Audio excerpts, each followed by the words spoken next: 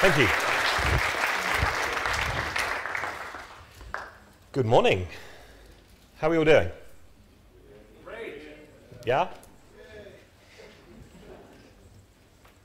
My name's Rob Dudley. I'm at Rob Dudley on Twitter. I'm robdudley.com on the web. I'm also incredibly unoriginal when it comes to picking domain names and Twitter handles. As was mentioned, I'm based in Jersey, which is there, a tiny little island off the south coast of England and much closer to France than it is to Britain. Commonly known for this, a few of these, and more recently, some of these. It's actually a fantastic place to be, a good emerging tech scene. I'd encourage you to drop in if you're passing. So today's session is about front-end automation, which all comes back to time. Was anybody in the Gulp session yesterday? Hands up. Whoa. Okay, you've already heard the general opening theme to this talk, which is to do with laziness, to do with saving time, to do with efficiency. There's absolutely nothing wrong with being lazy if it means that you're more efficient, if it means that you're saving time, because it gives you more time to do this, or that, if it takes your fancy. In short, lazy developers are happy developers. Now, for those who are not quite so altruistic about themselves, lazy developers also make more money because you're spending less time doing stuff that you don't want to do and more time building out your projects and working for your clients. So, two questions. How often do you start a new project? And how do you start a new project? And I would challenge everyone in this room that they must have started a new project at least once in the last 6 months. Most of you will probably have done one in the last month. Some of you may even have done a handful in the last couple of weeks.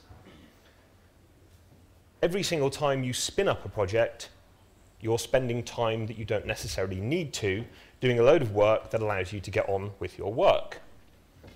The start of a project is a fantastic time for me. It's this, the blank canvas, the point of potential, this amazing moment where you have this idea that you want to build, but before you can build it, you have to get yourself set up. You have to get your workspace in place, you have to install a load of libraries, and to be honest with you, a lot of the time that can kind of rob you of the magic. You just want to get cracking. You want to start working on whatever it is you're building, right?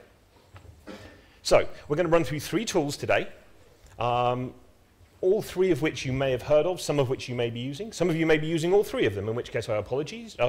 Feel free to doze off in the back. We're going to start with the prerequisites, which are Node.js and the Node package manager. Is anybody not running Node in some way, shape, or form on their developer machine? We have like one guy in the back. Awesome. Okay, there's a common saying around our company. It's a little inappropriate, but I think it bears restating, that when you're getting started with a new dev machine, new dev environment, you need to get Node installed because it does pretty much everything. Let's node that stuff up. So, node.js.org, and I'm now talking literally to just you because everybody else is running it, you can get the installers. Our first tool is Bower. Anybody used Bower? Anybody using Bower? Cool. So you'll already know what I'm about to tell you. It's a front-end package manager. It was built by the team at Twitter, and it runs on Node, along with half of the rest of the internet's tools. Package managers, for those of you who've not used one, are brilliant. Fundamentally, they allow you to address the issue of getting contained, consistent copies of other stuff. Now, I'm guessing that pretty much everybody here has a smartphone, so technically you've already used a package manager, the App Store or the Play Store or whatever. Technically, it's a package manager. If you run Linux servers, you'll have used one, likely, to install and configure your workstation. NPM is a package manager. There are package managers for all the different libraries. Scala, Ruby has gems, Python has pip. There's a ton of them. What Bower does is brings all of that power to our front-end development workflow. So, if you haven't installed it, installation, assuming you've got Node up and running, is as simple as that. You install it globally via NPM, and you're done. let's take a quick look at what Bower will actually let you do. The first thing you're going to need to do is find the packages you want to install. And the easiest way to do this is via the Bower search command, which takes, to be honest with you, quite a lot of different potential arguments, different ways of searching. It's quite a good fuzzy match. And it will normally return an absolute ton of stuff. If you do Bower search jQuery, you'll get the main jQuery project somewhere near the top of the list. You'll also get a ton of other libraries. You'll get forked versions. You'll get specific versions. So the second line is kind of recommended. You want to pipe it through something like head, strip out some of the later stuff. Or you can just, wander through it. If you don't know what the name of the package is likely to be, because it's not something as obvious as jQuery or Bootstrap or whatever, you have the Bower repository online where you can search through. You can see exactly what the packages are, how many times it's been starred, when it was last updated, so how current it is, who owns it, etc. So, we found our package, now we need to install it. Again, as simple as Bower install and then the name of the package. Easy, right? If you have multiple packages, you can just chain them. So Bower install jQuery space Bootstrap, and it'll put it all down in one hit. The interesting thing about what Bower does under the hood is a common property of most package managers in that they handle your dependencies for you. And this is really, really useful. Because take, for example, Bootstrap, which has a dependency on jQuery normally.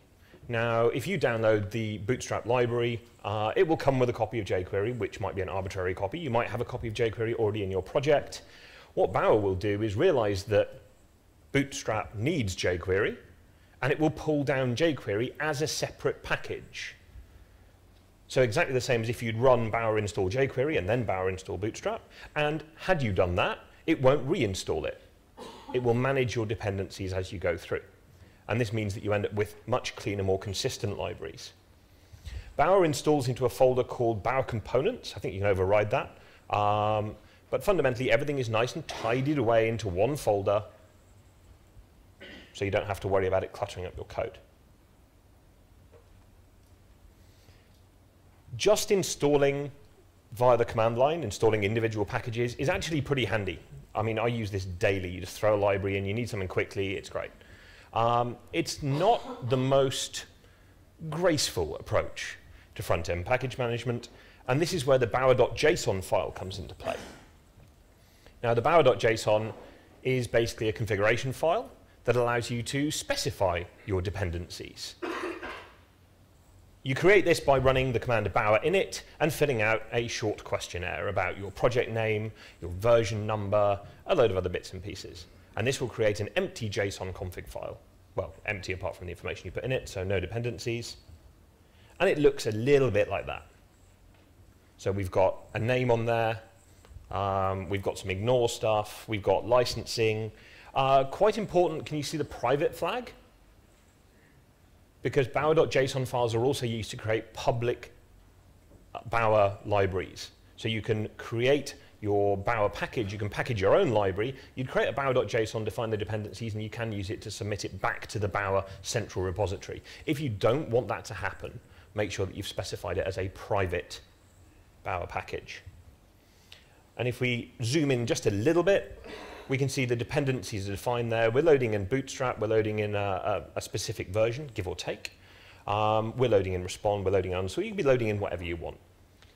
And the nice thing is that nowhere there have I specified jQuery, it will be loaded for me as a dependency. And if there are dependencies of underscore or Respond, those will also be loaded when I run my Bower install. So having created your Bower.json, you can then run Bower install with no arguments at all. It will read through the file, load all the libraries, and you're good to go. Once you've got a bower.json file, you don't necessarily have to edit it to install a new library and save it back. You can very easily issue Bower install package name and then save or save dev, and it will update your JSON file for you. Nice and easy. The only prerequisite there is that obviously you have to have run Bower init or created your bower.json file ahead of time, otherwise it will tell you to stop being stupid, and you're a bit out of luck. Okay. Other operations that Bower gives us, update, this is quite handy. You know, how many times have you run into a new version of jQuery, or Bootstrap's done a minor version increment, and you have to download it, rebuild it, work out which version of everything you put together, and it's a nightmare. Bower update package name, or Bower update on its own will just update everything. And of course, you'll rerun your tests at this point to make sure that nothing's broken. Uninstall does exactly what it says on the tin. Home and info give you a bit more information about the package. Home's quite handy. It pops open the home page of the package. So if you want to get straight into the documentation, Bower home package name, boom, you're there. Register will send your Bower package up to the central repository, and version returns the version information and will allow you to increment it if need be. So, given that when I first put this talk together, Bower was pretty much it, and of course, this being the web, everything moves at about 1 million miles an hour. We now have a ton of alternatives. There are other package managers. Some of them are just front-end, some of them are front-end and Node. We've got all sorts. And I'm not going to go into any detail at all on any of these, other than to say they all behave in a fairly similar way. And it doesn't really matter which one you're using, provided you're using one of them. So, how are we doing on the laziness stakes? We're doing all right. You know, we can spin up a new package really quickly, we can get all of a new project really quickly, we can get all of our packages installed, but there's still a bit of nasty plumbing. We have to update our paths, and we might have a few different JavaScript files that we need to load into our index.html, or we need to copy files out of the Bower components folder because that's where it puts them, and we need them somewhere else. There's some room for improvement here. Our next tool, Grunt. Now, Grunt is officially an old man on the web at this point. It's been superseded twice over. And when I say superseded, that's a little unfair. It remains probably the first JavaScript task runner that inspired a host of others, and we'll come on to those later on.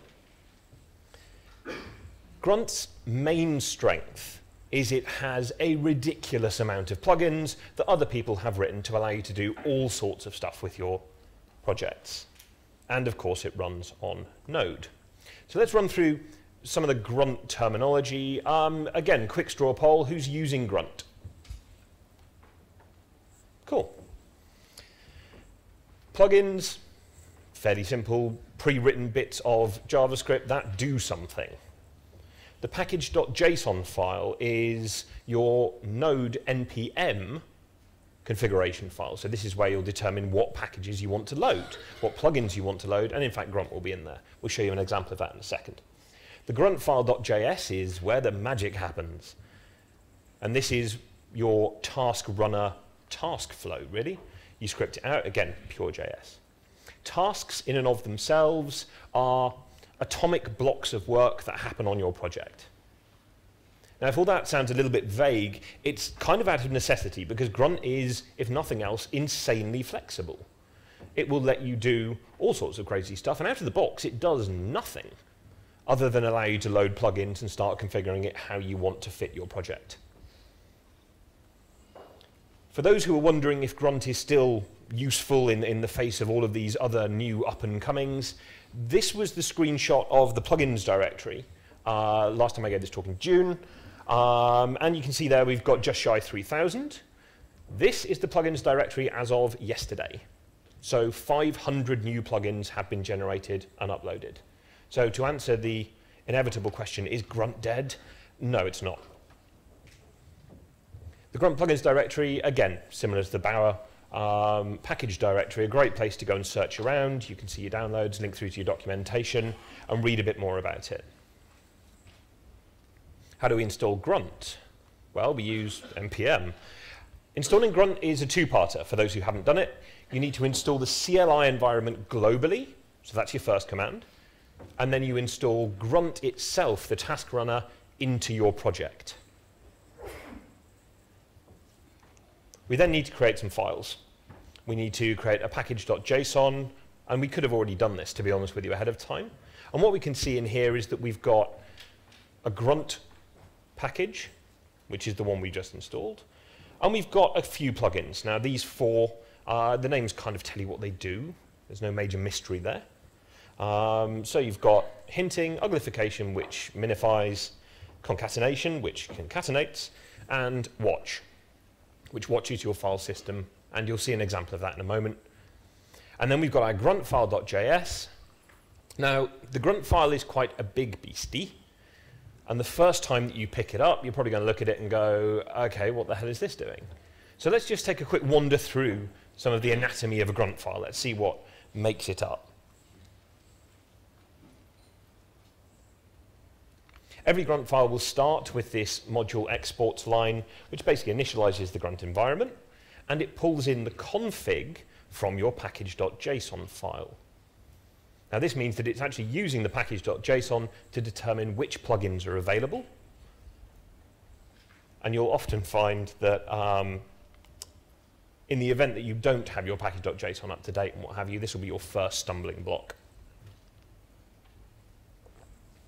We then have, for every single plugin, an optional, but normally you'll have something in there, config block. Now I've pulled out a couple of the 4 that we've got installed. So this is the configuration block for the concat task. And what we're doing is we're specifying a bunch of stuff, to be honest with you. How we want to separate the files once they're in. And then we've got our distribution level source and destination paths.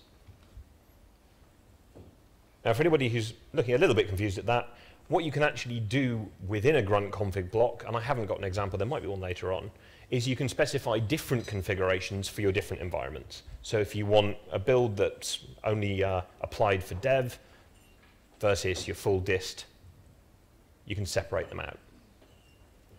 So that's the concat config block.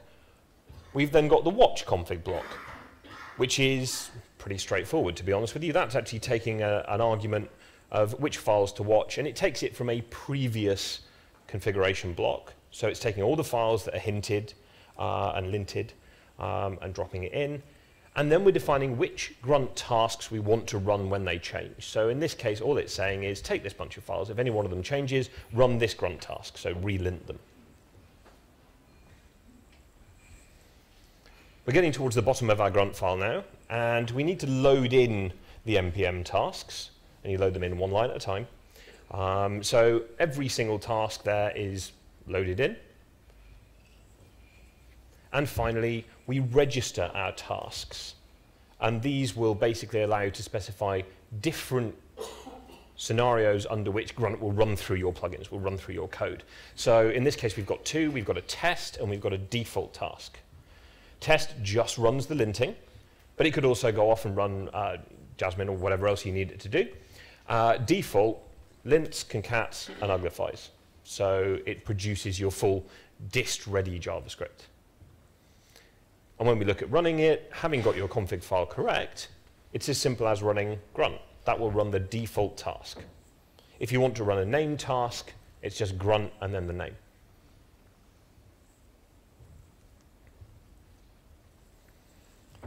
Given the sheer volume of plugins that you've got available for Grunt, one of the biggest problems is actually working out which ones you need and which ones are any good.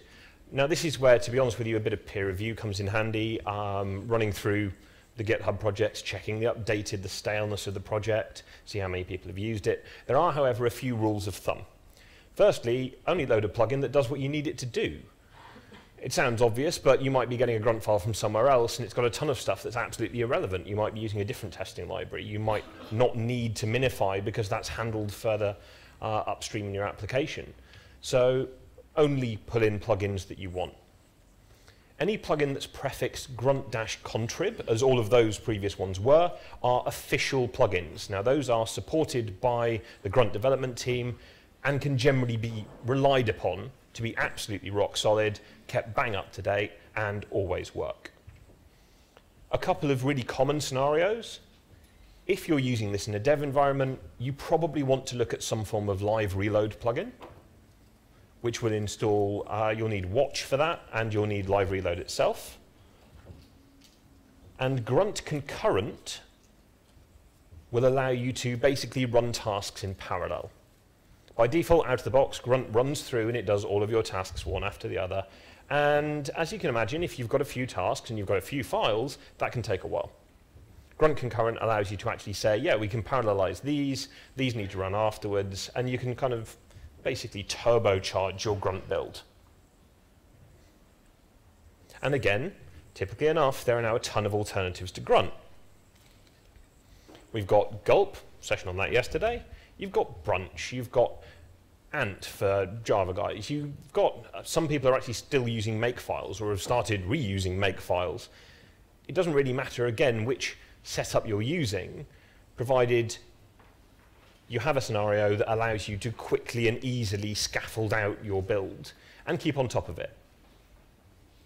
There is a session, I believe, later on today on broccoli, which is not on my list. So yeah, check it out. If you want to see another alternative tool, go and have a look. And broccoli does some really cool stuff. So how are we doing so far? Laziness, we're looking pretty good. We've got our packages installed automatically, versioned, updatable. And what we're then doing is using Grunt to take all of the effort out of joining everything together. So we can point Grunt at all of our Bower packages, and we can say, actually, we just want an app.js and an app.css or a global.css. So you only have a single file that you need to worry about. We've also managed to bring in live reload, and we've managed to bring in all sorts of other fun. However, Grunt files are, and I will say this hand on heart, a pain in the bum to write. You know, if you're a JavaScript dev, then you're probably going to find it less painful. If JavaScript is a secondary language for you, you're probably going to bang your head against it a couple of times. It can take a while to get it doing what you want it to do. You might end up doing weird things with temp files and trying to join everything together. You might decide that actually it's just too much hassle. It's not worth it.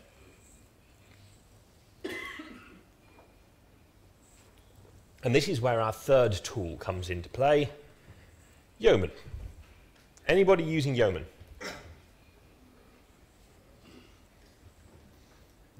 So, what does Yeoman do?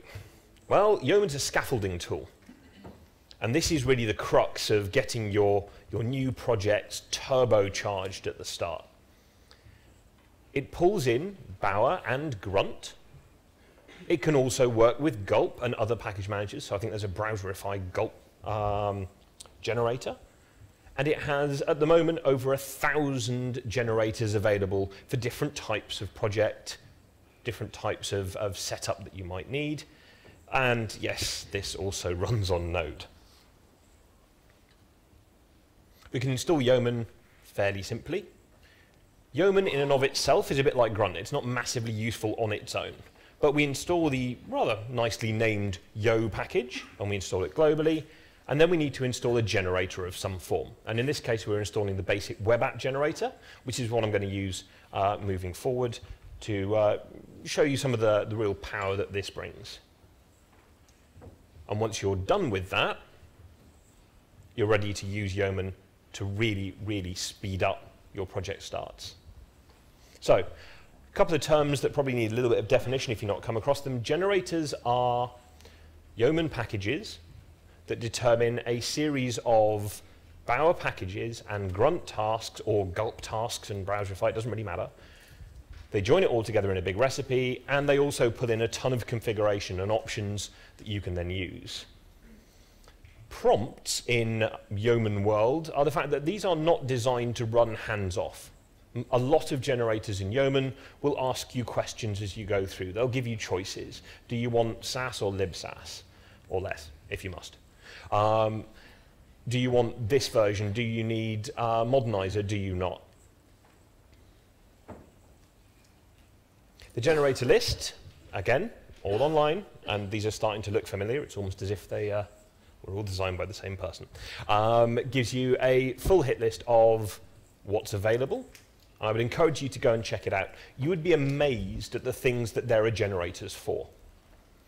I mean, we're not just talking pure front-end projects. There's generators for WordPress plugins. There's generators for .NET web form configurations. There's generators for all sorts of stuff. The odds are very good that if you have a need to start a specific project, you will find a generator that's already been built. It might not be 100% current, but it gives you a good starting point. Now, hopefully this works. The easiest way for you to see Yeoman in action is to actually see it in action.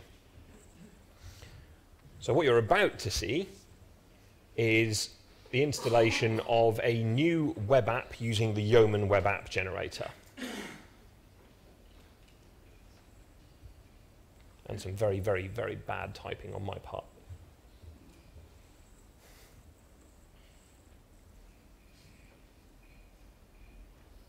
Okay, so this is a prompt. It's asking me if I want Bootstrap, Sass, Modernizer, and away it goes. Now at this point, if you're following along and you can see that, it's done the Bower install. It's configured my bower.json file for me. It's now setting up my package.json for my Grunt components, and is blasting through installation. A little bit of a pause whilst it goes off and gets it, because NPM does seem to enjoy downloading the entire internet.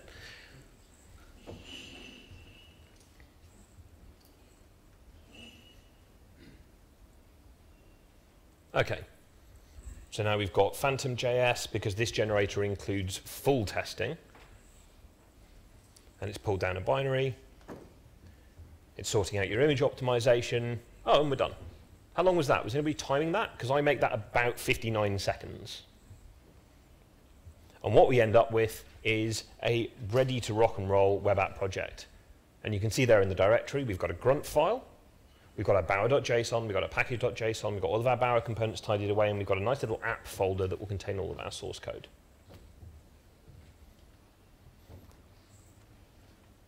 Just in case you were wondering if that was a one-off, we're now going to go through the same process again, but this time we've got any Angular devs in the room.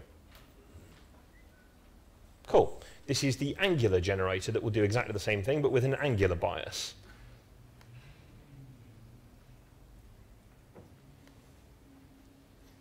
And with a bit of luck, yo, Angular. Do I want to use Sass with Compass? Do I want to load Bootstrap? Do I want to use the Sass version of Bootstrap? Yes, yes, yes, yes, yes. And off it goes. Now this one takes a little bit longer because it gets stuck in a minute. So I'm just going to skip ahead. But the end result is exactly what you'd expect. A ready to rock and roll, best practice Angular project with everything that you need loaded in, if it doesn't get stuck, around about 60 seconds. Yeah. So, at this point, we're going to have a quick wander through that Yeoman web app project and show you what it does, show you what it looks like. And forgive the slightly clunky transition.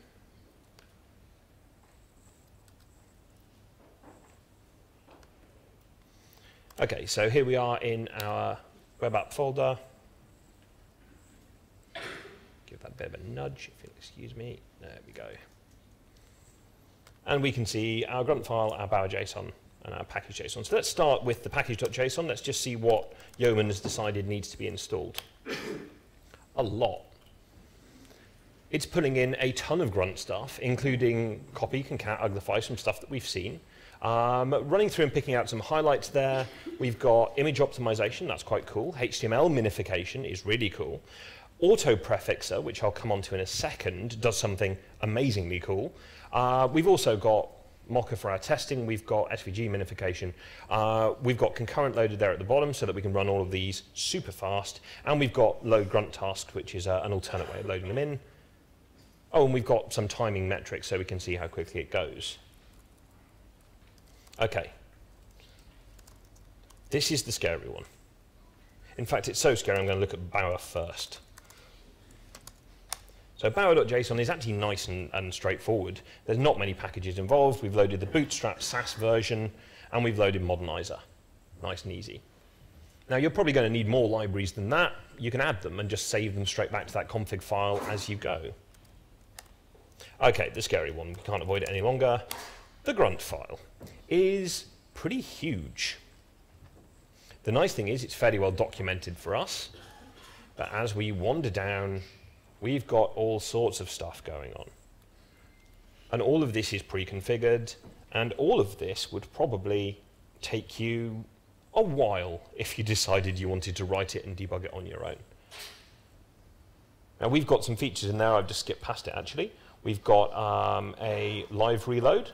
We've got a test against Phantom, so it will actually spin up your code in the Phantom browser and run real-time testing against it.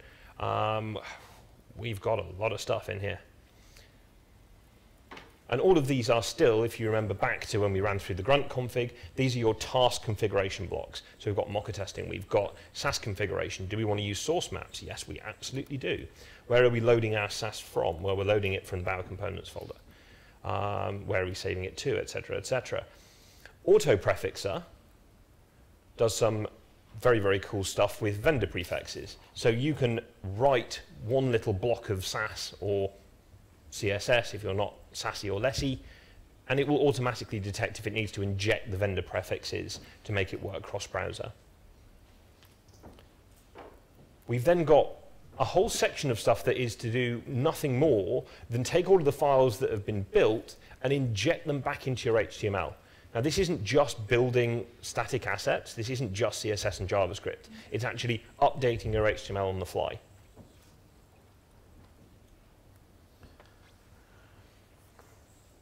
And it goes on. And on. And on. We're up to, what, 300 lines? A load of stuff that they've decided you can use if you want it, but commented out, and on and on and on. Right, come on, we're going to get to the bottom of this so that we can actually see the different tasks that can be run. Okay, so we've got the register tasks starting to appear here. By default, you get a serve task, which will allow you to basically run live reload.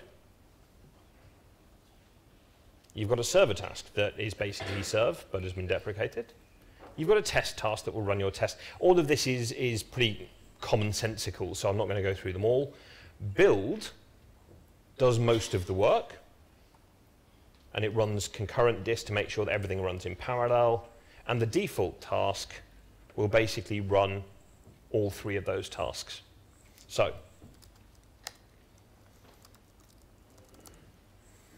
if I run Grunt in this folder, and off we go. It's starting to hint lint. It's running a full set of Mocha tests against a Phantom.js instance. And it's injecting all sorts of stuff. It's optimizing images. I don't have any images in this demo, so they're nice and easy to optimize. And you get a nice little breakdown at the end of it telling you just how long it took to do everything. Now that's quite a big build run. But the nice thing is that what you can see there is that actually what took most of the time was your Mocha and your image optim. Now you can split the tasks out so that you don't have to run absolutely everything every time you update your code. Now, do I have, in this one, a Grunt watch task? Probably not. Oh, there we go. Now what Grunt watch is doing is it's waiting for me to update a file.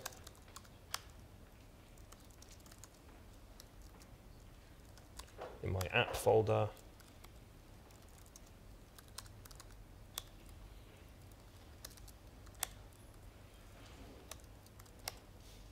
Okay, I just changed that off screen. I just made a quick modification to index.html and off it goes. And it works out what it needs to rerun based on what's been changed.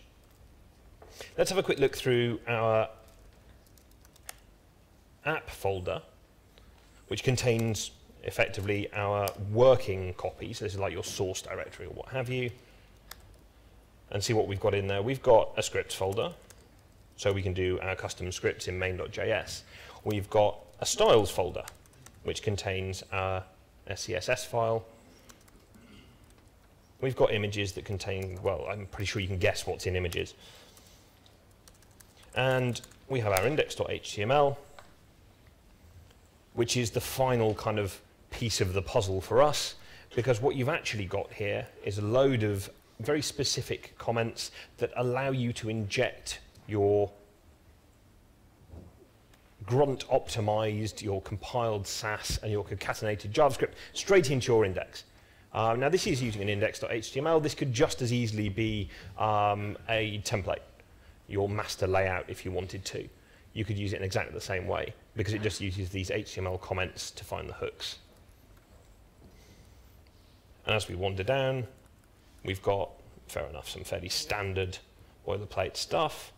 And because this is our development file, we've actually got all of our JavaScript broken out into individual lines, which makes a lot more sense because we can see what plugins we're loading and what we aren't. If I then switch to the dist folder,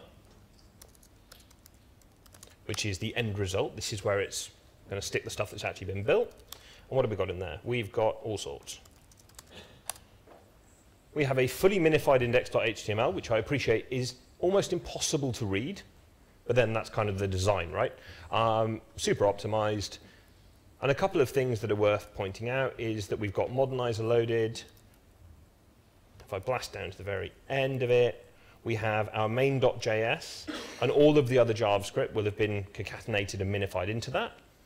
And we have this really, really fantastic feature, which is a unique name for each time the build is run. So it generates this little hash, which is great for cache busting. So you don't need to worry about the fact that, am I getting the latest version of app.min.js, and wearing out your Control F5 key.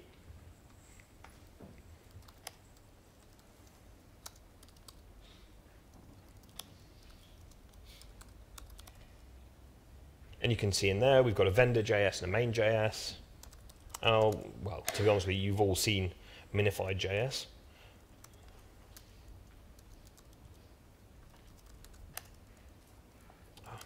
There we go. So fully minified, all nice and tidy.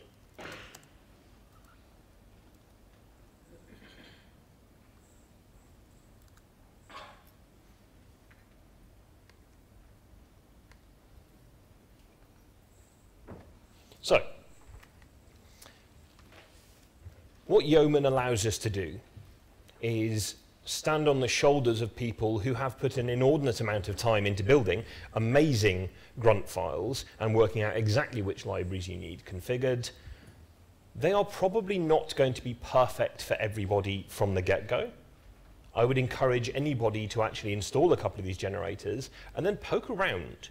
Get used to them. You're going to need to tweak them to fit your workflow. You're going to need new libraries installed. You might be needing to inject it into a template. You might need to rework some of the paths. But fundamentally, it's a lot easier to read through and change the content that's already been generated than it is to do it all from scratch. And it's a lot quicker. In the event that you need to, you can, of course, build your own generators. This is a big topic, and I'm not going to be covering it all off. There are a couple of salient points. One is use the generator package, which allows you to generate a generator. Yeah. Remember that each generator is just Node.js. So it's nothing magical. Keep an eye on your folder name. This really caught me out the first time I built one. They have to start generator hyphen and then whatever else. And have a look at the yeoman.io website. Their authoring section is brilliant. They've got a full breakdown from basic generators going all the way through to really advanced stuff. Laziness check. How are we doing? We're all over it. We can now start a new project in under 60 seconds. So from idea to starting actual work, not bootstrapping and boilerplating, less than a minute. And to be honest with you, less than a minute if you're working on a slightly faster connection than the one I had in the hotel, and you have a slightly faster laptop than mine. We aren't all in the luxurious position of starting a new project, though. Some of us, unfortunately, have legacy projects that don't have these amazing technologies in them. How can we make use of all of this stuff without throwing it all out and starting over, which nobody's prepared to do? There's a really, really straightforward set of workflows, and I've used these on a couple of projects in the real world. So the first thing that you want to do is make sure that you get all of your static libraries. So if you're loading jQuery or UI or anything else, get those swapped out for the Bower versions. The minute you do that, you've got a central repository for all of your scripts, and you can keep them all up to date much more simply and much more easily. It's a bit of a pain, but normally it's as simple as installing, configuring Bower, and updating your core templates. The next step, once you've done that, is to look at gradually building out your Grunt file. So you might want to start with some simple minification and keep the files separate because it's just easier. You might want to start by swapping your style sheet out for a Sass sheet. Gradually, you can add more and more tasks in until you're aiming for this kind of holy endpoint of a single JavaScript file, a single CSS file. If you have a task that you do regularly, consider Yeoman. And this could be something as simple as, for example, you have a plugin architecture in your system that needs to build out a couple of new views, it throws in a style sheet, whatever it happens to be, it brings some assets together. If you're copy-pasting code, and you're copy-pasting that plugin template folder over and over again, look at making Yeoman do it for you.